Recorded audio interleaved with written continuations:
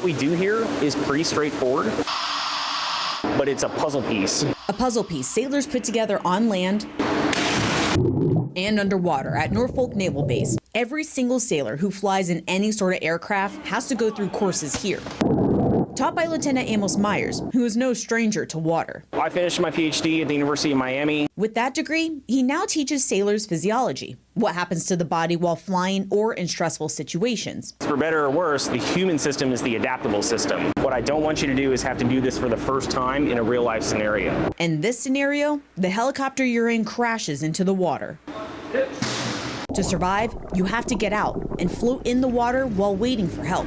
It's survival training I experienced firsthand, starting with a 25-yard swim in a flight suit, then simulating what's called drown proofing. And you're going to move the Velcro all the way around the vest. The technique means you're supposed to stay above water longer than treading water, which requires more energy. I used the method for 2 minutes before manually inflating my life jacket. Sailors normally wear 40 pounds of gear.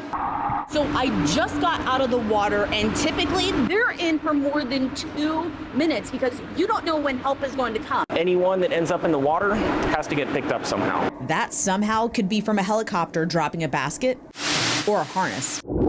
God forbid something terrible happen, we want a very high level of training for you to fall to and give you the best chance of survivability. Training used at our next stop with the Helicopter Sea Combat Squadron 2. MH-60 Sierra Seahawk. Mechanic Second Class John Antonio says the helicopter's equipped to perform a lot of missions. Directed towards search and rescue.